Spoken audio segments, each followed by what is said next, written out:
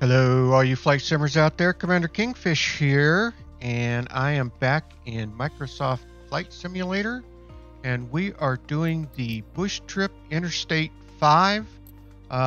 We are on part 1. We are getting ready for today to do leg number 2, which is Paine Field to Gray Airforce Base. Part 1 consists of flying from Blaine all the way down to Kelso, and then from there, Part 2 will take over through Oregon. So, without much further ado, I'm going to go ahead and get started here. So let's click on Interstate 5, and that's going to take us right to here. You might see that I've already flown it. That's because my mute was on, so I'm flying it again. All right, so we're going to restart, actually. So there will be probably a little bit of narration once I get into it, but once we get there, I'll catch back up with you. In this first part, we will fly over Washington State with its major cities such as Seattle, Tacoma, and Olympia, and national parks. The route is very simple. You only have to follow the course of I-5, which is always clearly visible from above. In any case, you can follow the route via the GPS of your new Cessna Grand Caravan painted in perfect flight colors. Enjoy your flight. Okay, so let me go ahead and actually minimize this. Let's get our altitude set. We want to fly at 2,000 feet.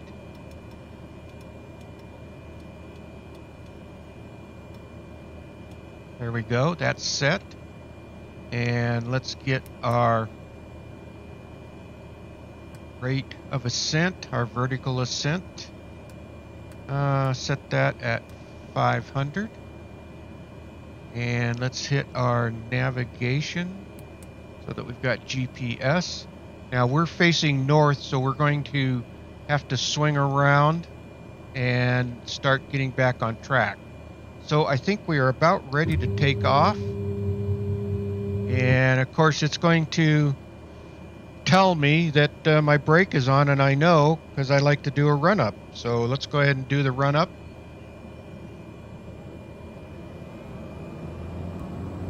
And yep, I know. All right, so let's take off.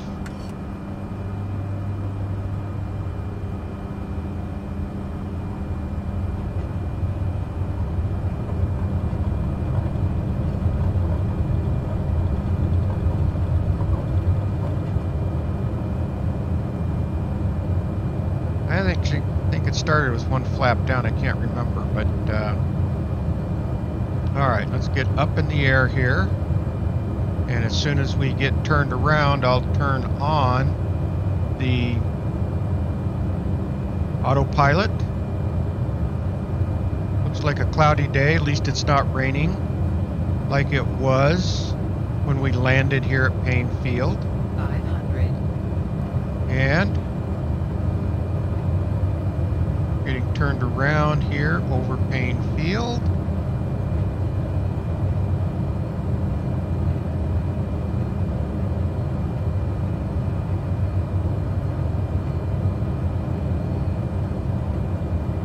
And there we go. All right. Let's hit our navigation. Let's see if it's going to get us on track.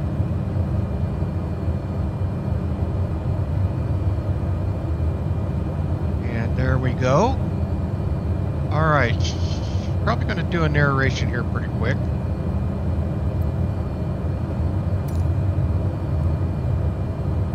Yep, I know. But I happen to know where I'm flying on this particular bush trip, so should make it fairly easy. And we are almost up to 2,000 feet. Let's get our flaps up. That should be all the flaps. And we are gaining speed. All right, I'm going to minimize that. After takeoff, head south. Located in Snohomish County, Mount Lake Terrace is known for its suburban field-diverse community and access to outdoor activities such as hiking and fishing.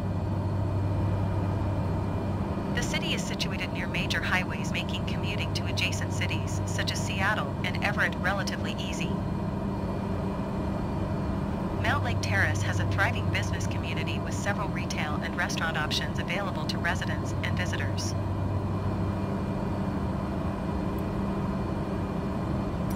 Okay, so that's Mount Lake Terrace. Let's hop outside, which is kind of, we just left Everett. Mount Lake Terrace is right about in this area right here, in between Everett and Seattle. So let's hop outside and you can just kind of enjoy the flight.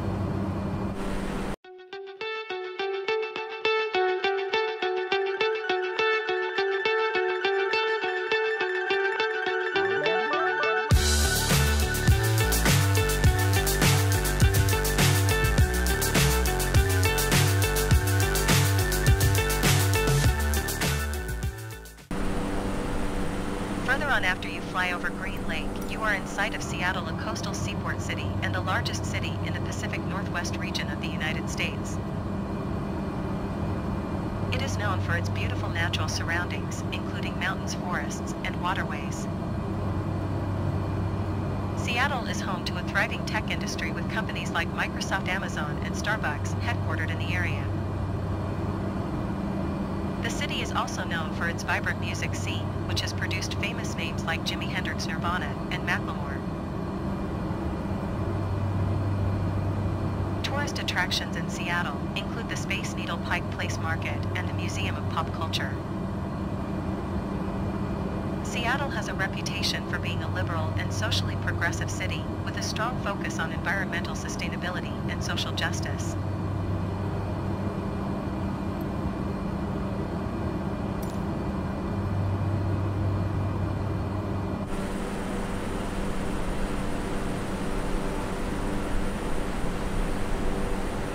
Okay, she was talking about Green Lake. That's right there coming up. And so when we get a little bit closer to downtown Seattle, I'll do a little bit of pointing out of stuff that I know.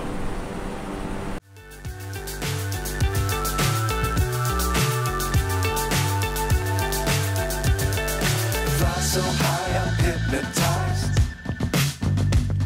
What's up is down, what's left is right. Okay, here is Green Lake. This lake right here is Lake Union, and the Ballard Locks are right in off of this lake here, which I believe it comes out through here. It's a waterway that goes out to Puget Sound. This is Lake Washington over here. The hydroplane races are ran in between these two bridges. This is I-90 bridge going across Lake Washington, and I can't remember what bridge this is, but the hydros are raced right in through there. This is downtown Seattle coming up, and you'll see that this is the Fremont District right in here. This bridge right here is the Fremont Bridge, and again, that's where it goes out to the Ballard Locks. I'm not sure what this is here. I just don't know. Up here on the right is the Space Needle. As we get a little closer, you'll see it. The tallest building here in Seattle, I believe, is still the Columbia Tower, which was built many, many years ago. There's the Space Needle right there. And just as we get past over here, now she's going to start another narration, but the two stadiums are on the south side of the city, and the University of Washington should be campus, I believe, should be up and in this area right here. And I may have missed Husky Stadium, but it should have been right up and in here someplace as well. Now, the two stadiums are right here. The journey continues in the direction of Tacoma, a mid-sized city located on the Puget Sound. The city is known for its museums, parks, and outdoor recreation. One of Tacoma's most popular attractions is the Museum of Glass, which showcases contemporary glass art and has a hot shop where visitors can watch glass-blowing demonstrations. Point Defiance Park is another popular destination, featuring gardens, beaches, hiking trails, and a zoo and aquarium. Tacoma has a rich history with Native American communities inhabiting the area for thousands of years before European settlement. Well, I hope you got all that. I hope you saw the two stadiums. We flew over the stadiums. This is Paine Field right here, and that's where Boeing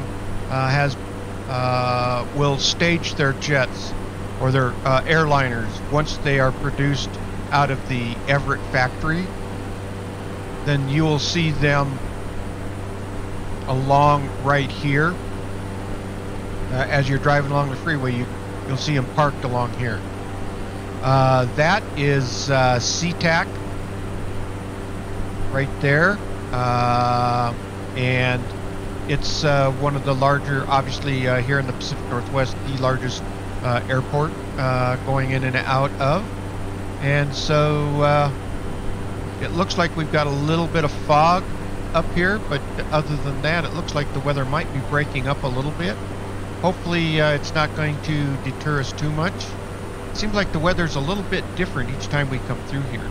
Now, she talked about Tacoma a little bit earlier before we were even close to Tacoma. I'll point it out once we get down there. Chasing stars and holding you.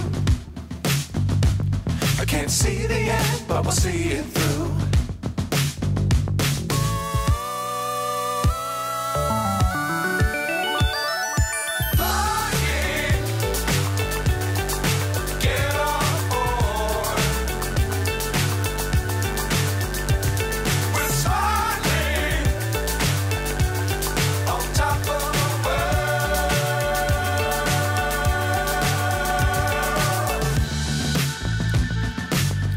Times don't fly too high. Be sure to keep the ground in sight. Fly forever if you keep it tight. Love the world, but keep the sky on your mind. So we are starting to approach Tacoma, which she was talking about. One thing I will point out before I bring down the nav log is over in this direction are the Olympics. Really beautiful mountains. It's just a patch there on the peninsula that has a lot of beautiful hiking trails and whatnot.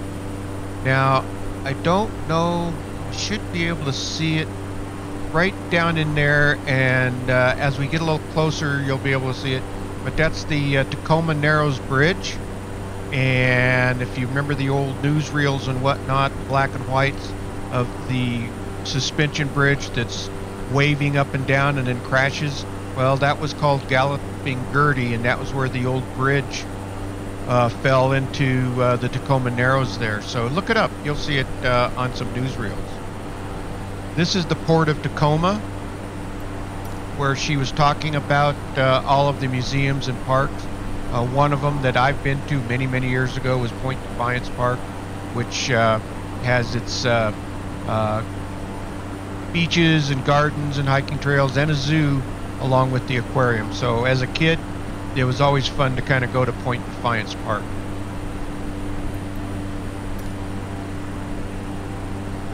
And yep, this is the port of Tacoma, and so this whole area right here is Tacoma. And back off over and in this direction is Federal Way after you get back up over the hill. An area I used to live in for a couple of years.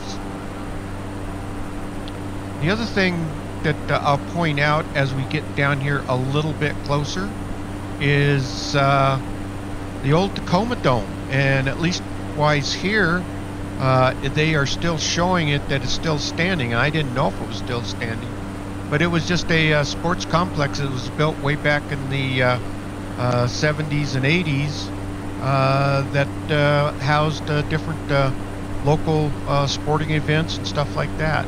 You can kind of see it right there. We will pass just about right over it. So the next aeration point that she will be coming up with is Gray Airforce Base, and I see they've got a typo right here. They say Frave, that should be Gray, as we approach. And actually that's Gray right there, so that's what we're going to be heading for. And there it is right there. That's the Tacoma Dome. So I will let you kick back and enjoy the flight.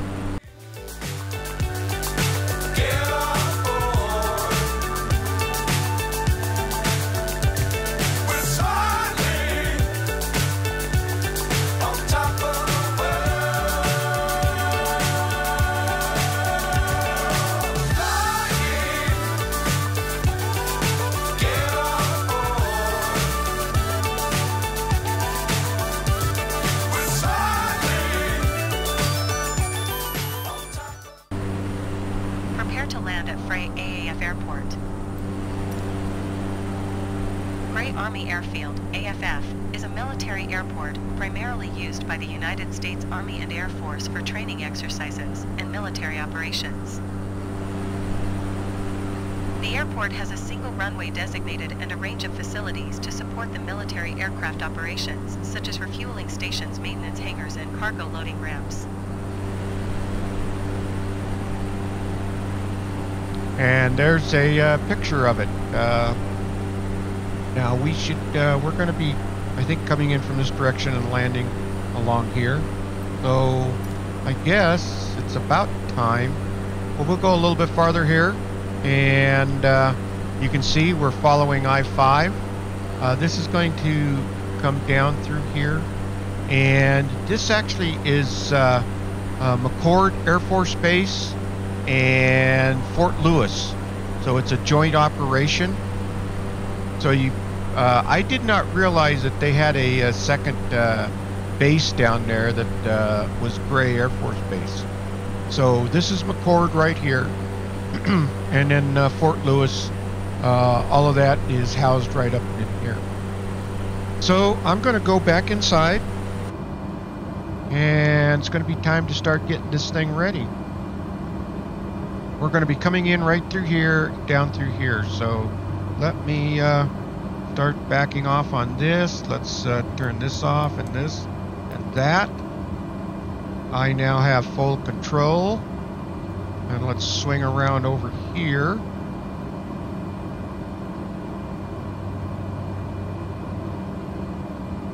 Now what you're looking at straight ahead is the Nisqually Valley and the Nisqually River. It has salmon and steelhead runs that come up through here. And it's a marsh and wetlands that's been preserved. So a lot of wildlife viewing and stuff like that out in this area. Alright, let's start slowing this thing down a little bit.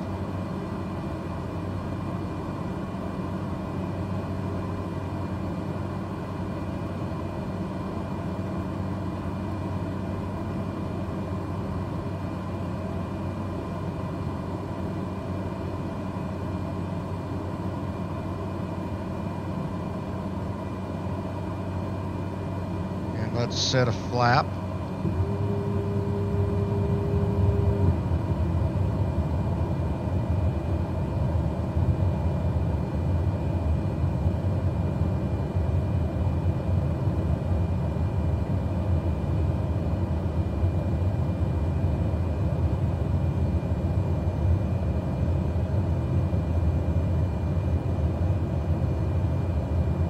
Okay, we should be able to start swinging around here. We should see our landing strip coming up. There it is.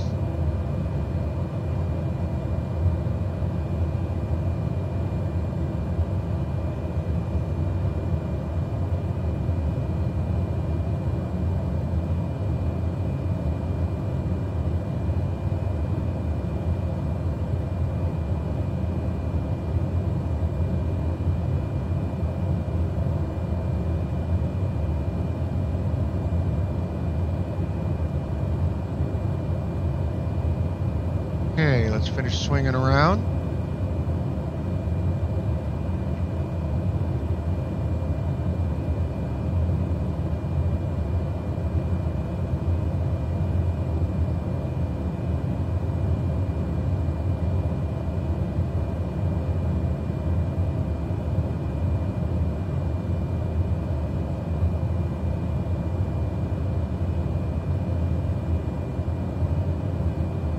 Thing they do have us coming in so far has been, other than taking off, we have at least nice long runways to land on.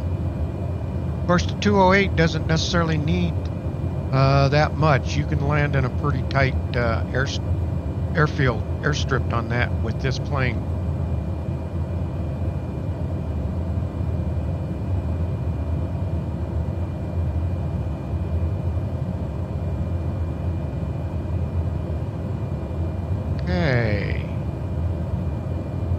Plenty high enough coming in. I can see all white lights across. So let's start backing off on the throttle a little bit.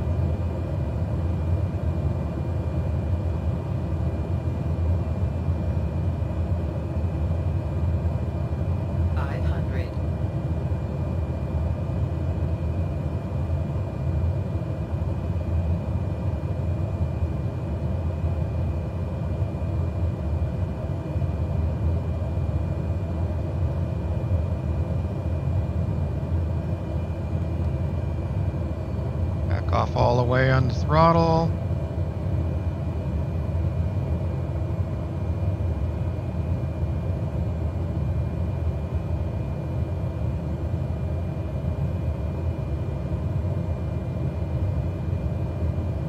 And start leveling. Start our flare a little bit here. Let's set her on down.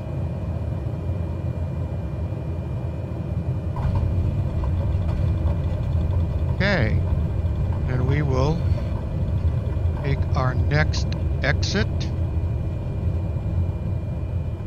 That's which looks like.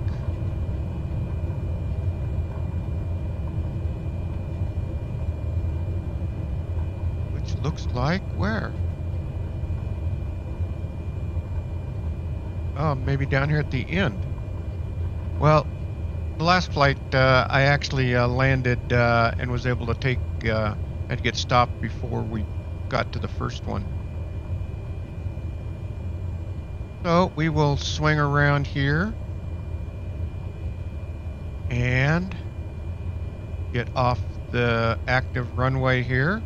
I could probably just stop on the runway and that would end the scenario right here, but let's at least get off the runway.